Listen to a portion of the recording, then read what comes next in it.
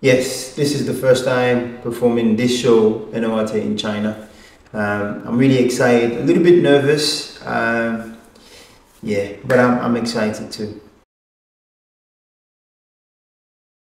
I think for me, I really try my best not to um, tell people what to think with what I do. It's more about how they feel when they see. I hope they'll feel something good, I guess. But more importantly, I would like the audience to go on a journey with me, because as I'm performing, I'm also going on a journey in the show, and at the end there'll be a really beautiful moment when I stand. I think for me, dance is everything, because without dance, I feel like any language is very limited to express how you really feel. With dance, I feel like I can really express how I really feel. So I think it's really important. I know everybody can dance. Some people are more self-conscious than others, but as a child, you just move to music. So I think, and you express yourself in a specific way, even that you don't know. So I think dance is such an important tool for me. I would like a lot of people to be more involved in dance.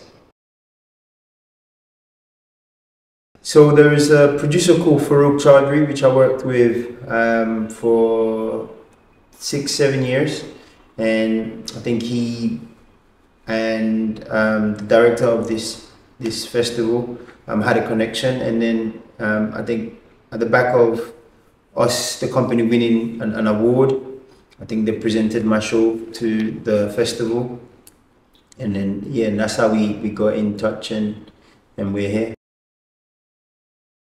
Guilin is my favorite place in China. Last time I came here was 2016. I came here to see some friends and also for a competition, so that was really cool. Yeah, I love the city very much. We did the little 4-hour cruise to Yangshuo, which was really nice. The scenery and the culture here is really nice, but also I love the food. Yeah, people here are really nice, friendly, open, so it's really nice. It makes my job easy, and I feel really welcome, so yeah.